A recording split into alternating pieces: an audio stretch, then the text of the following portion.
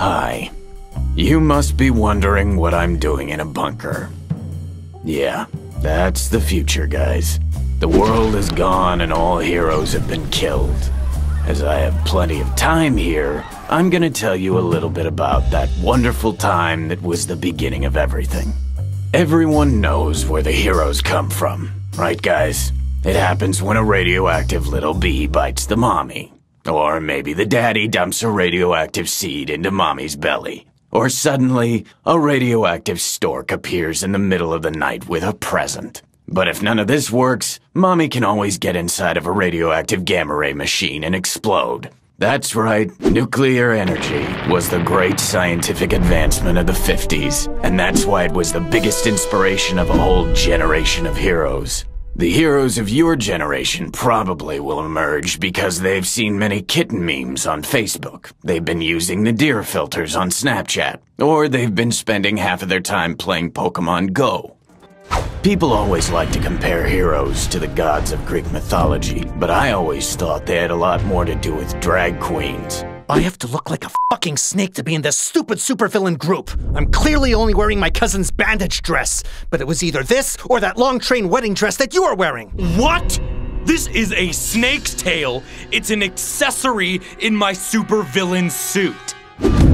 It used to be less about heroism and more about the show back in the days. Half of them would use wonderful, stupendous, or glorious as their own name. Not to mention that they wouldn't leave the house without wearing a nice leotard. Is it really necessary for us to wear these leotards? They're just really tight. A cape, colored gloves, and high boots. That's not exactly the best way to avoid being recognized on the streets and hide your identity. Yeah. As time goes by, I discovered that most of them were not hiding just their identities. I can't believe I'm doing this. Quick, quick, quick, quick. In case you're curious, the world didn't end because of any bomb or religious war. It was the politically correct militants who wiped out the planet with all their Facebook posts full of bullshitty comments. Wait, are those dreadlocks? This is cultural appropriation, man. What are you talking about? My parents are from Jamaica. Are you talking about culture or genetics? Your point is interesting, but I was thinking, why don't you argue this? Okay, it wasn't because of them. It was because of a bomb in the middle of a religious war. But even if there was no bomb, I'm pretty sure they would have done it anyway. So, it's pretty much the same. It's getting inside my nose. That's not right. Seriously, that can't be legal. A guy wearing a leotard shows up at 3:30 a.m. and squirts us with this disgusting thing that was inside of him. What do you think he is? A judge? What were you expecting? With great power comes great responsibility. Everyone knows that. You know who doesn't know that? The guys who have these great powers and spend the day fighting with other guys who also have great powers. That must be why they have secret identities, actually, so they don't have to give their insurance contact number after destroying half the cars in New York. They're probably the most irresponsible guys, to be honest.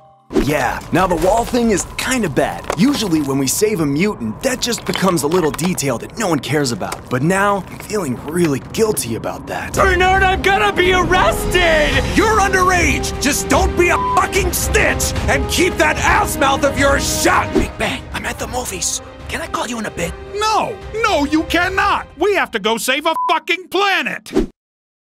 Do you know why I really miss the old days? Because I wasn't the only guy still alive on the planet. I don't know if I ever told you, but I wasn't always a lone wolf. I was part of a very successful superhero group once. There was Jonathan, who took care of licensing the action figures, Ricky and Karina from merchandising, Deborah, who took care of social media, Karen, who took care of our press office and got us some branding on Instagram, and we had the heroes, too. No, what was the girl's name again? There was a little dude, too. What was his name?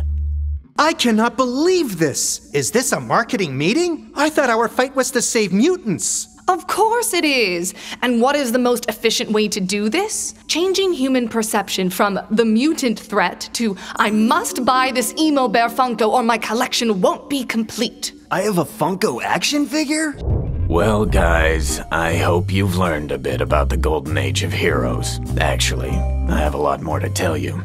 And who knows, maybe in the following years I can do this again. So, if you guys by any chance are not just my imagination, since I'm obviously alone here in this bunker on a dying planet, see you next time.